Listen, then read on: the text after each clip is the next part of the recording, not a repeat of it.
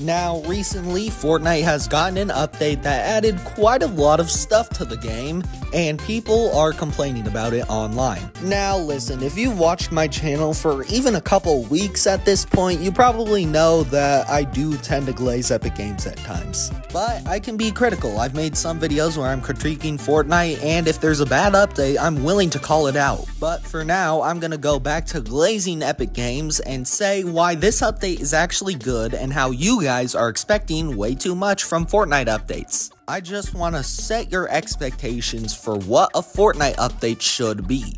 With that being said, let's get right into it. I'm sexually attracted to Fortnite skins. Now that I have your attention, can you be sure to absolutely smash that subscribe button and use code LilSmurf on your next Fortnite item shop purchase? Also, new sub goal. If we hit 10k subs by the end of the year, I will do an elbow reveal. Okay, let's get back to the video. Now, let's set our expectations for what a Fortnite update should be. We're talking a first update of the season. You shouldn't really expect anything too crazy. Recently, first updates for seasons have been sort of rounding up content that was going to be at the launch of the season, but they didn't want to give us too much, and also they wanted to keep us hooked on the game a little more, so they just threw in a little update. It's usually small stuff like bonus rewards in the Battle Pass and maybe 1 or 2 items in Battle Royale. Now, let's fast forward to this update, and it's actually a really good first update. We got the quest rewards, the bonus styles, the secret skin, which, by the way, normally secret skins are saved for like the 3rd update of the season. You should be grateful that it's coming this early. We also got some in-game content with Shuri's Claws, Gwenpool's SMGs, and the Dr. Doom Island. Now listen, time to stop glazing them for a second. Whoever thought it would be a good idea to only have this spawn in 5% of the time is an absolute moron. Literally no one is going to be able to get this mythic. I've gotten it once, and I've only seen this island once. Epic, listen, just take it out of Battle Royale and make an LTM for it. It's not that hard. Okay, back to glazing. Now, a lot of people are kind of expecting a lot from this update, which you really shouldn't for a first update. Most updates that we get as the first update to Fortnite are usually just in-game items and rounding out the Battle Pass content like super styles and quest rewards. I feel like you're just kind of expecting a bit too much, especially considering how much the Epic devs work. I also wouldn't say that it's necessarily a lack of content, it's the fact that you're playing the game way too much. The second an update comes out, you play for like 7 hours straight. Obviously, you're going to get bored. You're playing this game way too much. After playing it for a long time, all the content is just going to blend in and it's not really going to be that different. Also, just be thankful that the game is getting updated as often as it is. Like, really think about this. Every 2 weeks, you get some new items that can completely change the way that you play the game, like we did with the Dr. Doom mythic. Granted, no one is ever going to be able to use it, but still, it's cool, and it changes up the gameplay. Same with Shuri's Claws, and Gwenpool's SMGs, they're not that different, but still, there's something new, and you're also getting a ton of cosmetic content with the quest rewards, bonus styles, and now even the secret skin. Compare this to a game like Minecraft that only gets updated once a year, or even a game like Team Fortress 2, which hasn't gotten a major gameplay update in almost 7 years. It's crazy that Fortnite has lasted as long as it has, so be thankful that they're still updating the game, considering this game is almost 7 years old now. I'm also tired of people saying that there's been a lack of content in Chapter 5, when in reality, that's been the complete opposite.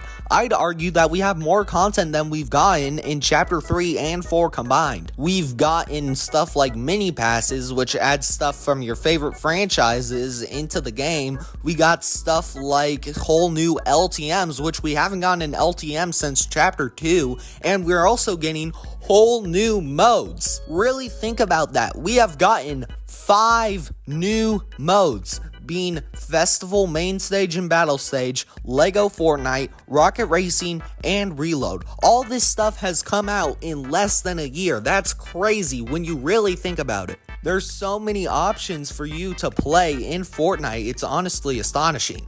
The whole lack of content argument has simply not been true.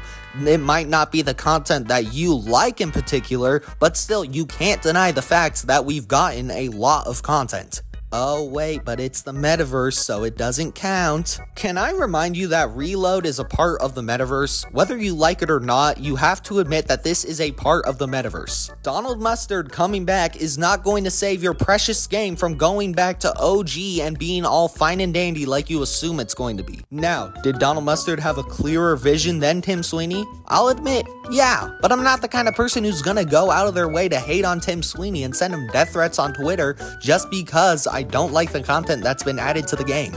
Also, if you don't like the content that's been added to the game and you don't like playing Fortnite anymore, stop playing the game! Just hop off for like 2 days. 2 days, that's all I'm asking. Don't hop on the game for 7 hours and then go online and complaining about how much you hate it.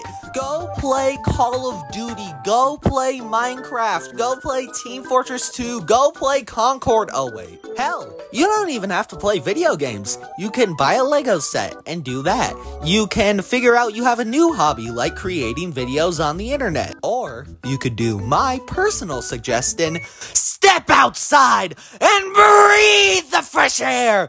Oh, the fresh air. Stepping outside is always an option. Now that we realize that we are expecting way too much from Fortnite updates, let's keep our expectations low and figure out what we should expect from Fortnite updates. The first update of the season is normally just super simple. 1 to 2 items added in-game, maybe some sort of new mechanic like, I don't know, the Dr. Doom Island, something small and simple to shake up the gameplay a little bit, but it's mainly there to round out the Battle Pass content. The second update will mainly be the thing that adds a lot of new content to the game, mainly the secret skin. However, this was added the last update, but that's not gonna count because normally it's added in the second update, and that's when we get a bunch of new quests, a ton of new weapons in the loot pool, and you can also expect to see some teasers for the next update, which is the mini pass update, when they add a popular franchise, normally in the form of a mini pass, and they will add 3 to 4 in-game items depending on what the franchise is. This could be the last update of the season, but also we could have one more update that will add some more items, in-game teasers for next season, and possibly files for a full live event, or more realistically, a mini live event. Now you have the Fortnite update cycle. But yeah, that's all I really wanted to talk about in this video. I just saw some complaining online about the update that didn't really make a whole lot of sense to me, so I just wanted to talk about it. Next video, however, I will not be glazing Fortnite. Matter of fact, I will be critiquing it in a very negative way. Y'all are about to see my dark side. You're gonna see the alpha awaken inside of me. Before we go, be sure to hit that subscribe button and use code LilSmurf in the Fortnite item shop. With that being said, I'll catch you guys in the next one. Peace out.